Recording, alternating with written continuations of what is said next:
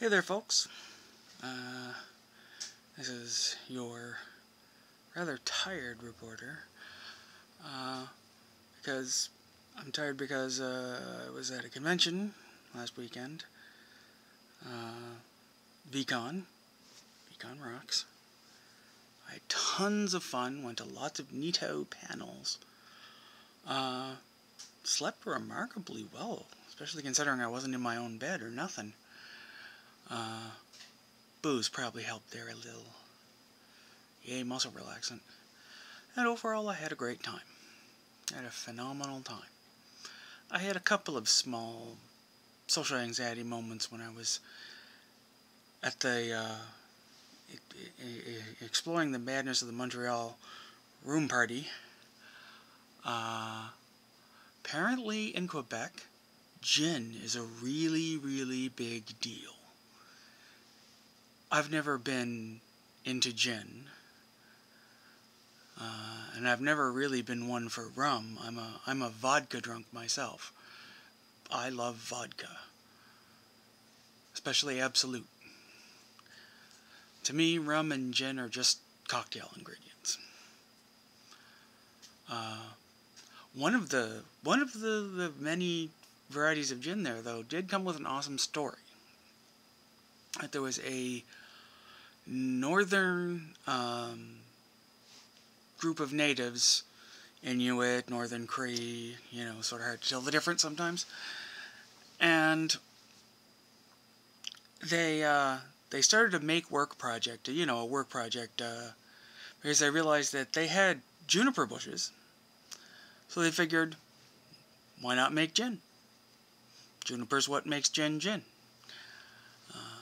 That's where the flavor comes from. And so they did it, and they made 30,000 bottles in their first run. And they they went to a Quebec liquor store in order to try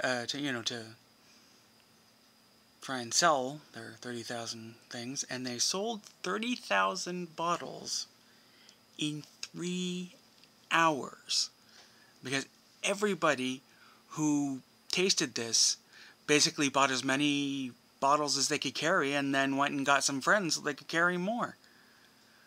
So then they made a batch of 300,000 bottles. That sold out in 3 weeks. So now they've got production going all the time at maximum capacity. They're doing quite well for themselves. And the marvelous cherry on the sundae of this success story is, finally, Indians are making money selling firewater to white people. I love that story. I love it when food and drink comes with a story, really. I just like stories, really.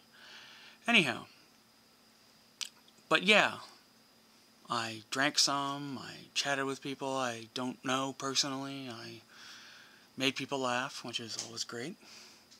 I'm a funny guy. And in general, I had a great time.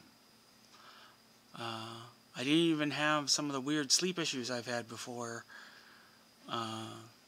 where I would not sleep well the previous night, and then I'd be at panels, and I'd be trying really hard to pay attention, and I'd just be sleepy. Just like, I wish I was in bed, but I want to be at this panel. So yeah, great con. I have 2 conventions a year, that and Vancouver, the furry convention. Vcon's just a science fiction convention. And the only bad part is that there's always some post-con sadness, because now you have to go back to reality, and reality is not like a small town full of nerds.